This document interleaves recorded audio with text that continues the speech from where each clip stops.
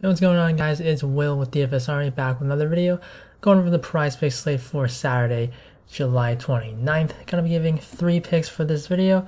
Starting off with hitter fantasy score, and we are going to Carlos Correa over 7. Took this one on Friday as well.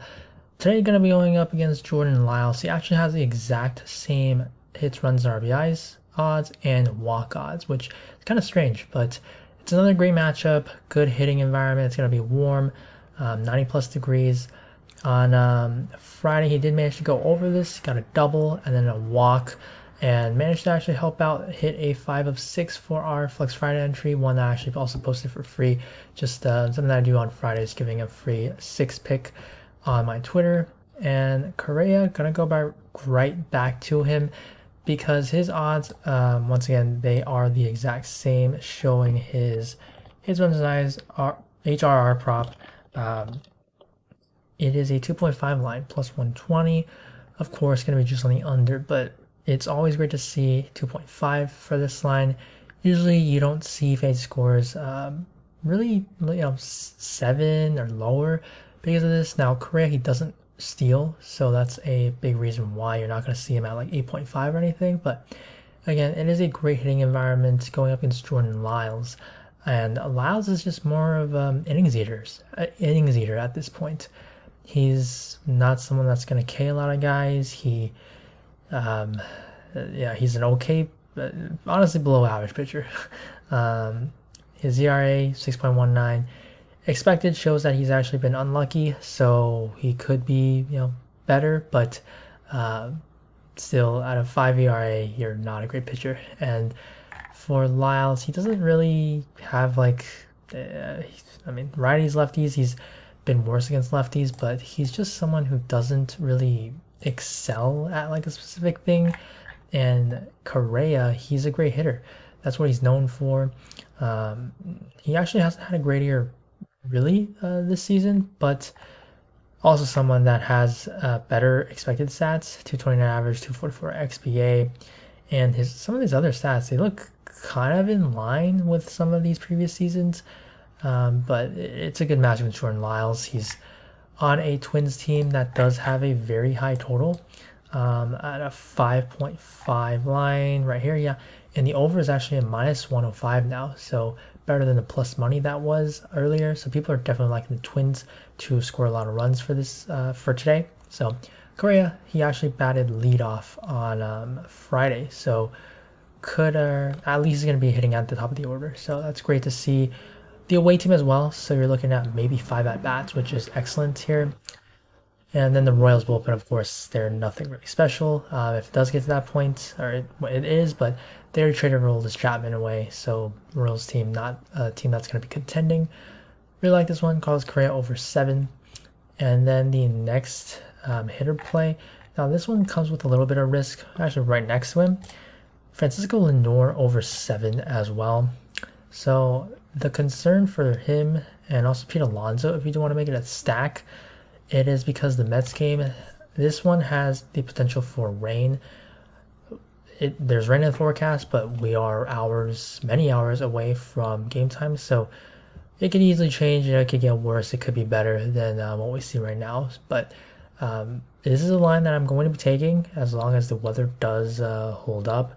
We're not going to get like a late game delay that possibly turns into a early finish, or a mid-game early delay that we have to suspend the game or something. Like, I want to play this because we know we're going to get Patrick Corbin on the mound pitching 5-6 innings. That's the guy we want to target here. Francisco Lindor, he's been better, at least in terms of the power against left-handed pitchers this year. His other stats are kind of like pretty much even, really, from both sides of the plate. And now it's good because Patrick Corbin, he's a lefty, so you're getting more power, most likely, for Lindor in this one. But Patrick Corbin, just another pitcher that hasn't been great. He's kind of the opposite of Jordan Lyles.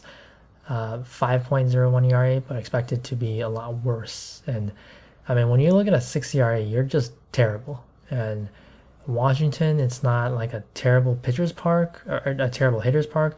either way. So yeah, it's not like he's a course pitcher. So it's Corbin's just not a good pitcher right now for the past few years now. So definitely want to attack him. And then you look at the Nationals bullpen, just another similar situation with Lyles.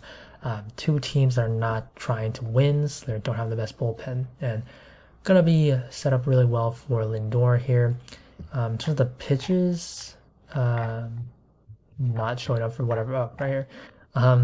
Sinker, slider, mostly. So for Lindor, hitting the sinker and the slider. Right here, not the best, they're actually negative, but something that I always will look at is the expected stats showing that he's gonna have more success in the future as things even out. And as for the other pitchers, the fastball and the changeup, those are actually his two best pitches. So that's great to see. Hard hit rates pretty solid against all those pitches, and with the slider, like Lindor, he's gonna have the platoon advantage later on, again with the platoon advantage. So just a good spot. I think the Mets, they also have 5.5 run total as well, but plus 115 on the over for this one. And the Mets, another thing actually I forgot to mention is the stolen base upside. So for Lindor, he also, at least for HRR, he does have a 2.5 line as well, plus 125. And that's actually shifted up. He was at 1.5 just on the over earlier. But the stolen base odds I need to mention, plus 290 for Lindor. That's really good for him. He's usually at like plus kind of like 400 or so. That is because of this match against the Nationals. Kerbert Ruiz is one of the worst. He actually is the worst. But just showing Riley Adams as well, would be the other catcher. So in terms of where the catchers rank, Kerbert Ruiz, he has a negative 10 run value. This is on steals to second base, and he's caught 3 out of 55. So if you're stealing it, they've been successful 52 out of 55 times against Kerbert Ruiz. That's just terrible. It's like basically if you're running, you're going to be able to steal second. And when I was showing the Nationals, so Ruiz, he's caught 3 games in a row, so that's my issue, that he might rest. Catchers usually don't catch that many games consecutively. Riley Adams would be the other guy, and Riley Adams also is negative. He's only caught 2 of 18, so I'm really not concerned about that. But obviously, the bigger sample size, Ruiz, he's just such an easy target. You want him behind the plate, but I'm really not like concerned. Like I wouldn't say, oh, I don't want to pick this play if Adams starts behind the plate rather than Ruiz, because it's a really good hitting spot, and he's still a plus 290. So the chances are he's not going to be stealing a base, and when that's the case, then it's not going to come down to whether who's catching. It's going to come down to who's on the mound. And Lindor, he's going to be able to do damage. Should be able to against Patrick Corbin and that bullpen. So that's just a thing that I do need to mention. But yeah, just the rain, I think, is probably the overall the biggest concern here. Just hopefully it's a clean game. We already played 9 innings. So Lindor over 7. And then the third and final play, we're going to go to pitcher strikeouts with Bailey over 5. His odds currently over 5.5 set at plus 100. So basically implied 50-50 to go over or under, or over, because under is minus 130.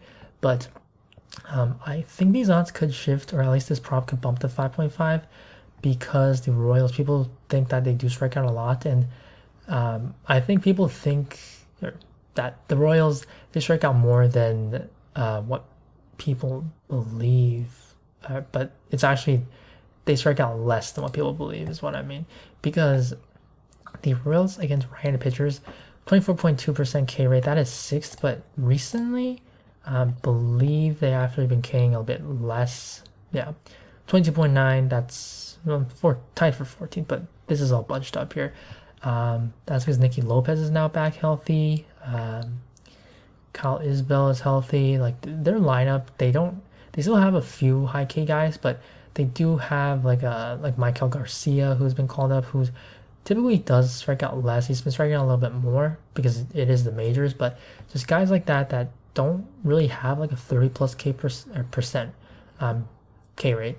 And so the odds, I think, could shift just because people like taking pitchers strikeout props over against the Royals.